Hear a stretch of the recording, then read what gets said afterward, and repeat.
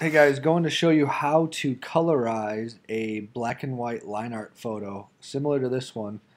The one thing you want to look for is images that have solid colored shapes, meaning there are no gaps in between black lines so that you can easily fill in the different shapes. So I have a JPEG that I've saved.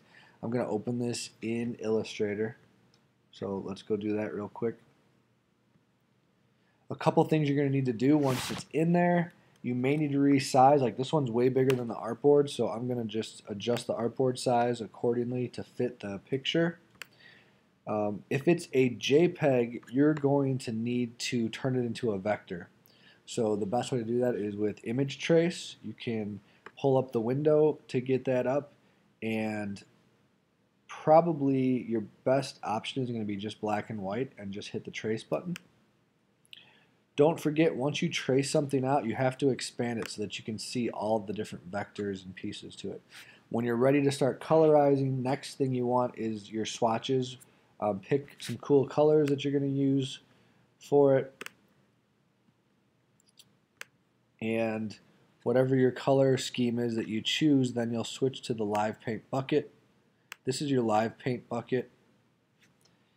And you'll notice if I click on a set of swatches here, my swatches appear above my livePaint bucket. I can move to different colors by hitting the arrow keys on the keyboard. So when you're ready to start colorizing, you just move to a piece and it will highlight the area that you're going to be colorizing. So if you look closely, my arrow is where I'm actually coloring at, not the paint bucket itself. So pay attention to the arrow and where you're clicking at when you go to colorize. If you don't want all those selections, I think you should be able to do it without everything selected. Yeah, so you can kind of see it a lot better then.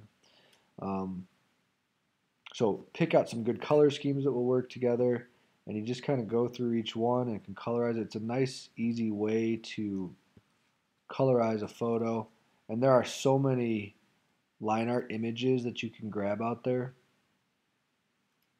that you can do some cool stuff with. So your goal for this one is just to make a colorized version of a line art piece, and you want to use the livePaint bucket. Good luck.